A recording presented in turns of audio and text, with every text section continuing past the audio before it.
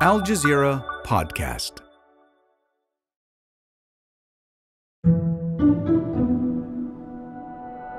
My wife came over to me running excitedly, waving her phone in my face to show me the notifications. On November 29th, former U.S. Secretary of State Henry Kissinger died. And this is how journalist Spencer Ackerman got the news.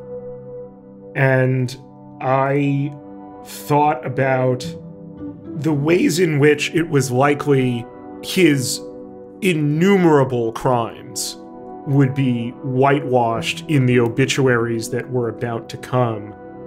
Kissinger was the architect of U.S. policy during the Cold War. Vietnam, Cambodia, Laos, Chile, East Timor, Bangladesh, Argentina, the Kurds. You can really go on. And diplomatic breakthroughs. He's met Chinese leaders Mao Zedong, Xi Jinping, and everyone in between. Kissinger has been a giant of our world order for half a century.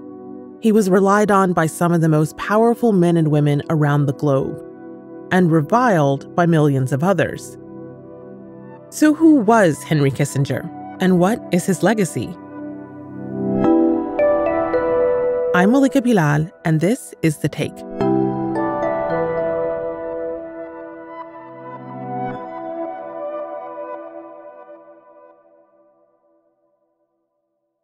The obituaries that have rolled in for Henry Kissinger all highlight his personal story, his decades of public service, and his role as an elder statesman.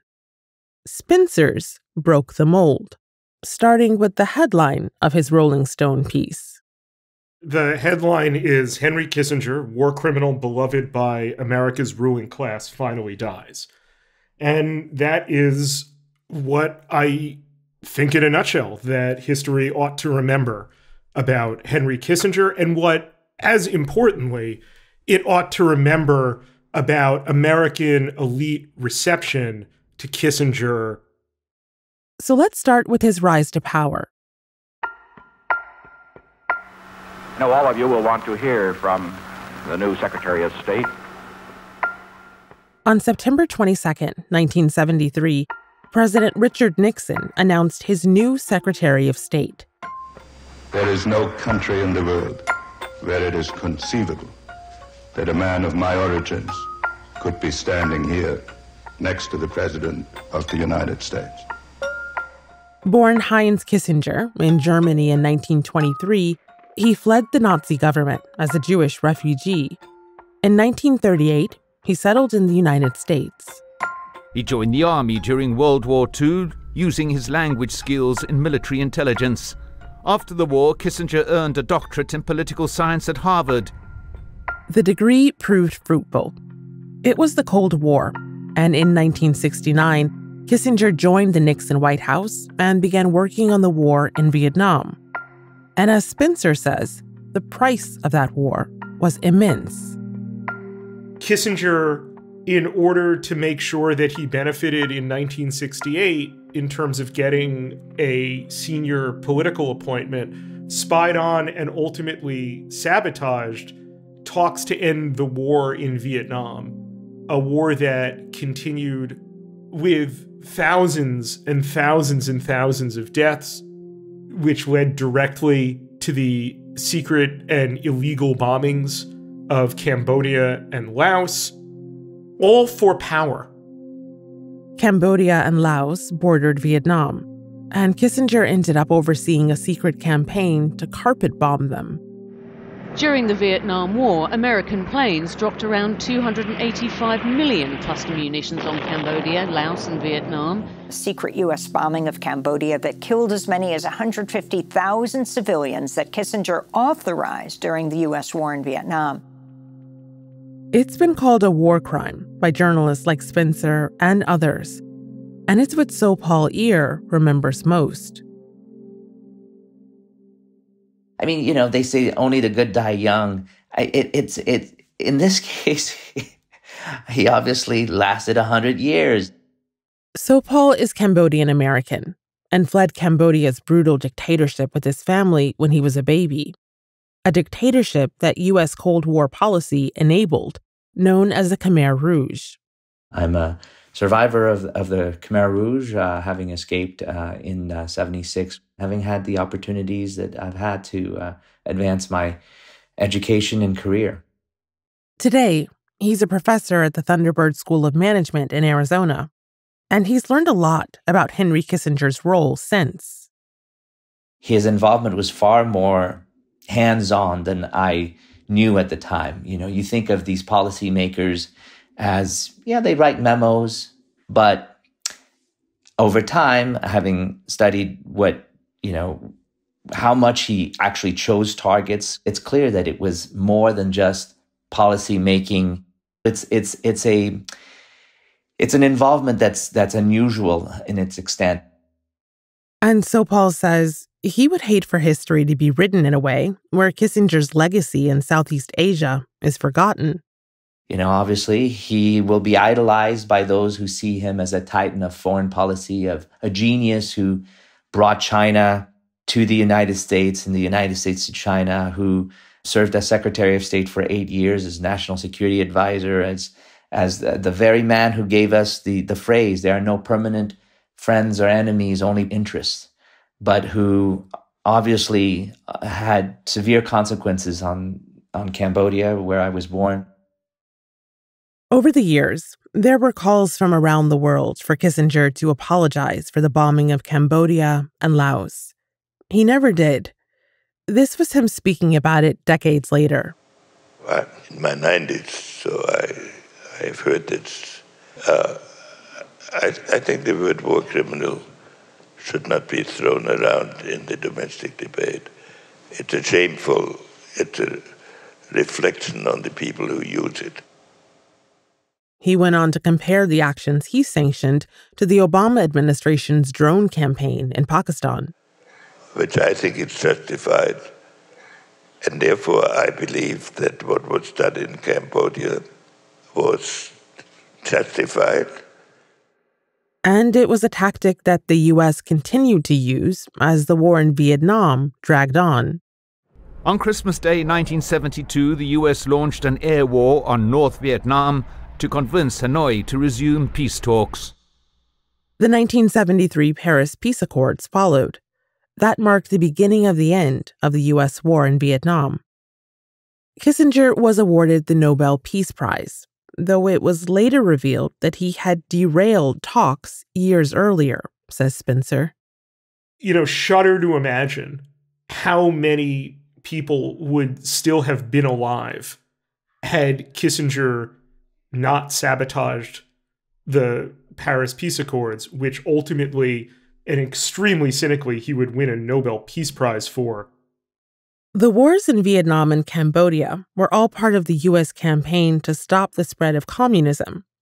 But when it came to the Soviet Union and Communist China, Kissinger turned to diplomacy.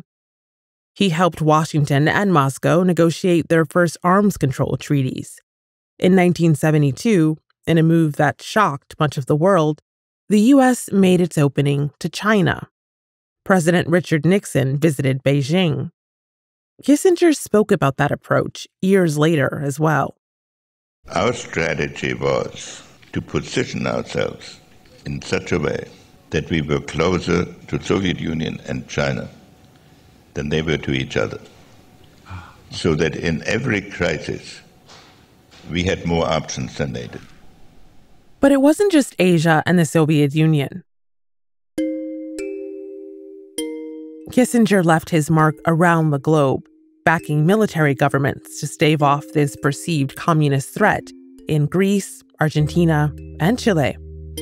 There was no policy since to assassinate any foreign official. That was Kissinger not long after the coup in Chile. But secret White House recordings later revealed Kissinger knew the CIA helped General Augusto Pinochet launch the coup. And not only that, the U.S. State Department had tried to warn Pinochet's government against killing his political opponents. Kissinger canceled those warnings. Sometimes statesmen have to choose among evils. For Spencer, Chile stands out in memory. It was a place where the Cold War became, perhaps you might say, its truest self. It is difficult to understand the world we live in today without understanding, particularly in a place like Chile, where with Kissinger's crucial support for overthrowing a democratic socialist government in 1973 of Salvador Allende, through the creation that followed of the Pinochet dictatorship and its use as a laboratory for neoliberalism, we see in a really important and direct way a template for the neoliberal age enforced by American power that we currently live in. Kissinger left similar marks on regions across the world, from South Asia to the Middle East, where he brokered an end to the 1973 war between Arab countries and Israel. And his power lasted longer than many U.S. presidents. Nixon resigned as a result of the Watergate scandal in 1974. Kissinger stayed as Secretary of State during the administration of President Gerald Ford. After his formal career in the State Department, he moved to a life as an informal advisor around the world. Earlier this year, at the age of 100, he was still crossing continents.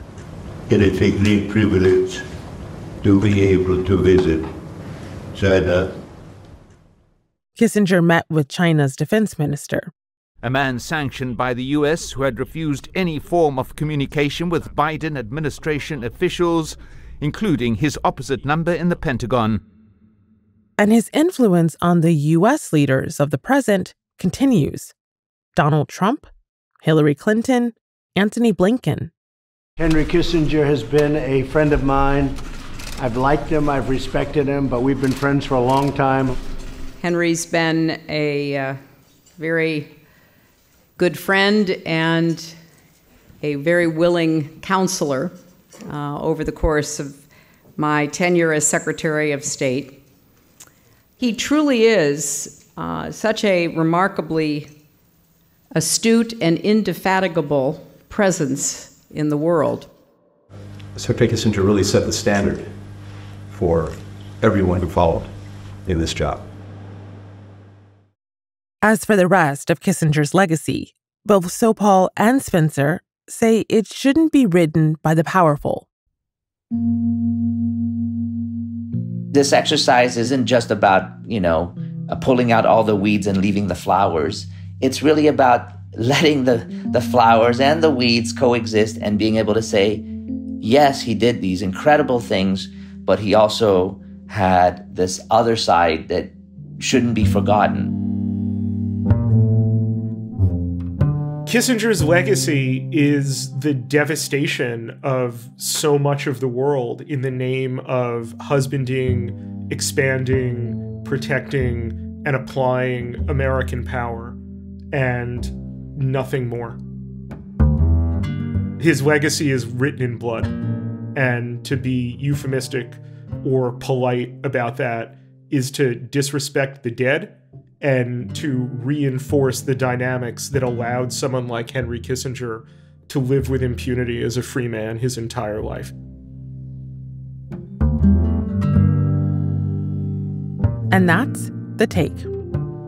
This episode was produced by Miranda Lin, Amy Walters, and Negin Owliaei, with Chloe K. Lee, David Enders, Sonia Bagat, Fahrinisa Campana, Ashish Malhotra, Khalid Sultan, Zainab Bedr, and me, Malika Bilal. Our sound designer is Alex Roldan. Alexandra Locke is The Take's executive producer, and Ney Alvarez is Al Jazeera's head of audio. We'll be back.